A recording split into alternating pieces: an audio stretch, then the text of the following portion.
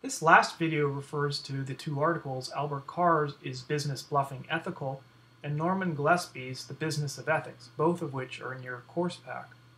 These are readings that exemplify the notion that there's a truly separate set of norms that belongs to business professionals in abstraction from ordinary societal expectations. These articles help us to understand the notion of the normative leeway that is given by society to business professionals, enabling them to carry out their critical functions. Albert Carr starts off in his article by saying that most executives from time to time are almost compelled, in the interests of their companies or themselves, to practice some form of deception when negotiating with customers, dealers, labor unions, government officials, or even other departments of their own companies. By conscious misstatements, concealment of pertinent facts, or exaggeration, in short, by bluffing, they seek to persuade others to agree with them. And he goes on to ask, are they ethically justified in doing so? In responding to this question, Carr argues that business is like the game of poker, and thus, just as in poker, behavior that is deemed to be unethical in everyday life is justified in business. He uses this analogy to argue that there's a separate set of norms that belongs to the business professions. Deception, bluffing, dishonesty, lying, greed, and espionage, which are in general frowned upon in ordinary society, are part of the poker game that is business. In this sense, there is a degree of normative leeway that pertains to business persons in the performance of their critical functions that deviates from ordinary societal norms. Not only that, he argues, but just like in poker, it is right and proper to bluff a friend out of the rewards of being dealt a good hand. Lying for Carr is part of the accepted rules of the business game, and no moral culpability attaches to it. According to Carr, we ought to do it. We can't win if we don't. Carr says no one expects poker to be played on the ethical principles preached in churches. Instead, he claims that poker has its own special ethics, but he also admits that he is not attempting to diminish rules against cheating or to legitimize outright cheating. So he is not arguing that simply anything goes, but he is saying that there is a separate set of norms that belongs to business.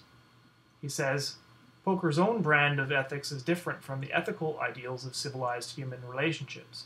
The game calls for distrust of the other. He continues on to say that cunning deception and concealment of one's strengths and intentions, not kindness and open-heartedness, are vital in poker. No one thinks any worse of poker on that account, and no one should think any worse of the game of business because its standards of right and wrong differ from the prevailing traditions of morality in our society. So for Carr, it is true that special exemptions from ordinary ethical norms accrue to business professionals, and that deviating from these ordinary ethical norms is perfectly acceptable. While we can positively admit to Carr's premise that there's a truly separate set of norms that belong to business professionals, in abstraction from the ordinary norms of society, Gillespie disagrees with Carr and raises several issues and problems in Carr's article. From the critical perspective of Gillespie, we might argue that Carr's analogy commits the fallacy from logic of a weak analogy. Is one thing business truly like another, poker? This is what Gillespie is alluding to in his statements that business is not a game. People's lives, their well-being, their plans, and their futures often depend upon business and the way that it is conducted. People have the right not to be misled or deceived about the true nature of the goods or services that they buy. Gillespie concludes that the poker analogy, while informative of the way things are, seems to have no bearing at all on the way things ought to be in business. From this last statement by Gillespie, we might argue that Carr commits what is called the is-ought fallacy, which just means the conflation of a statement about what is with a statement about what ought to be. Carr seems to be saying that on the basis of the fact that the business world is filled with persons lying, deceiving, and committing acts of dishonesty, we ought to commit acts of lying, deception, and dishonesty. For purposes of comparison, another example of the is-ought fallacy comes to us from evolutionary biology, where some people claim that on the basis of that evolution by Darwinian natural selection is the truth of biological reality, and it involves organisms committing acts of biotic violence against one another, we are fully legitimated to engage in acts of violence against one another ourselves. A further example for comparison of the is-ought fallacy is an argument made by Benjamin Franklin that he made to himself against his own vegetarianism. Benjamin Franklin relates that for a time he was a vegetarian, but his abstinence from animal flesh came to an end when he was watching some friends prepare to fry a fish they had just caught. He was hungry and he couldn't resist the smell. When the fish was cut open, it was found to have a smaller fish in its stomach. "Well," Franklin said to the fish, "if you animals, you fish, eat one another, I don't see why we may not eat you." And he proceeded to do so. Admittedly, the is-ought fallacy is not always a logical fallacy, in that, for example, on the basis of our objective knowledge of what is, we know what we ought not to do to another person. For example, we generally know what contributes to human flourishing, things like having nutritious food, clean fresh water, education, access to health care, etc. All these contribute to human well-being. On this basis, we know what we ought not to do, ethically speaking, to another person. For example, remove these things from the other person.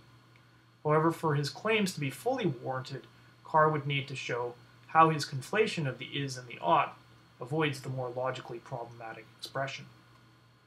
So while we would do well to agree with Carr that there's a truly separate set of norms pertaining to business professionals in comparison with the ordinary norms of society, we might not agree that the separate set of norms necessarily entails the need to carry out non-virtuous acts of dishonesty, deception, lying, greed, and espionage as an ought. For Gillespie, the fact that there's a separate set of norms pertaining to business professionals requiring them to be competitively strategic in their dealings does not entail that the practices that they embrace must be a complete reversal from ordinary norms.